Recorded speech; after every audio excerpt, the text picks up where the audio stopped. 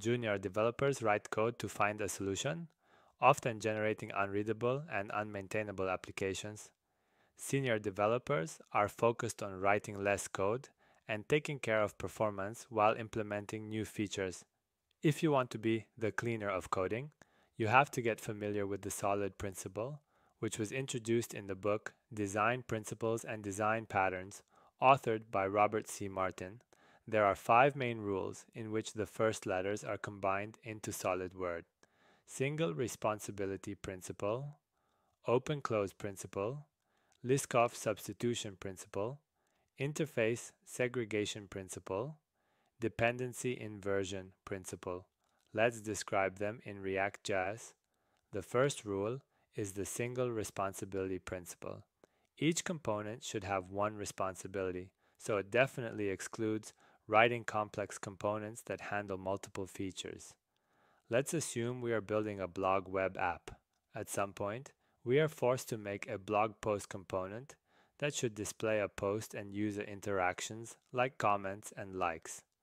We could have packed everything into one huge component or divided it into separate ones. For example, in blog post component, we will display posts and comments separately.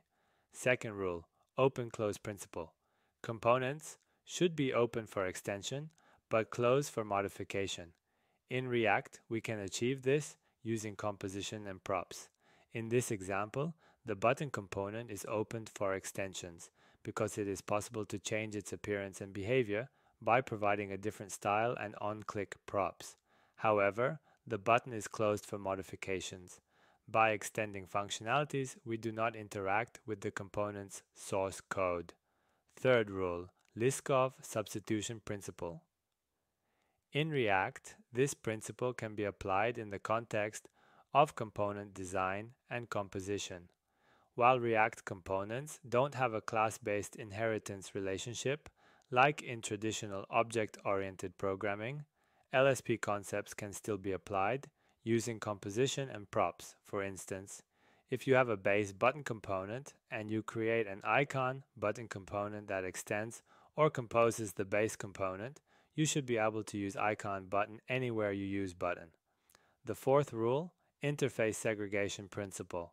This rule states that no client should be forced to depend on methods it does not use. Translating this principle to React, we can say that a component should not have props that it doesn't use. Suppose you have different forms in your application, user form, product form, and order form. Each form component should only have props that are relevant to that specific form.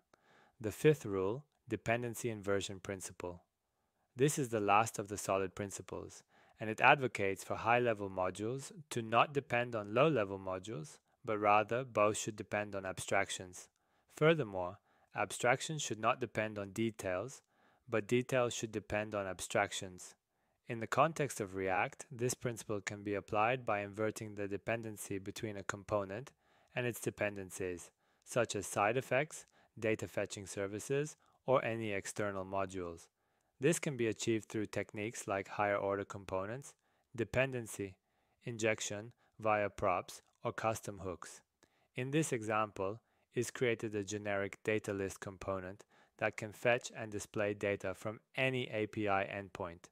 The actual data fetching function and how to render each item will be injected via props. Thank you for watching this video. If you want to be a modern developer and boost your coding skills, subscribe to my newsletter. Link in the description.